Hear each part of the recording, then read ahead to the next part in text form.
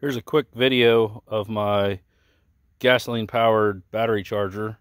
It's pretty simple. This is a small 3.5 horsepower motor. You can go 5 or whatever you want. Just a GM style alternator with a belt, 4-inch pulley, and whatever came on the alternator there. I made a little bracket here. I reused this off something else and attached it there. And then down here on the bottom side, there's 4 holes here around the pulley that you would normally mount something. And I just used a piece of steel bar that came out here and hooked up here to the bottom. And over here on the wiring, it's pretty easy. So this is the standard GM style alternator.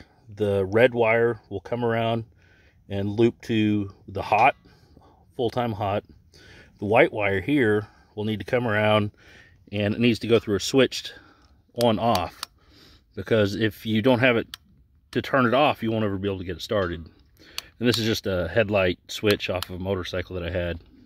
So on and off, and then the other side of that switch goes down here to the full-time hot, and then the positive battery cable would go here, and the negative would go down here on this. This is just a set of jumper cables that I cut the end off. And you can see over here on the tractor, negative and positive clamps. So I'm going to show you to start this.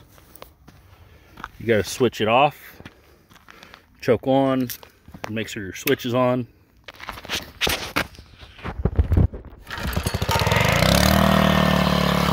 And then once it's started, if I go flip that switch, you'll hear the motor bog down a little bit, because that's going to then energize the alternator. So right now it's charging.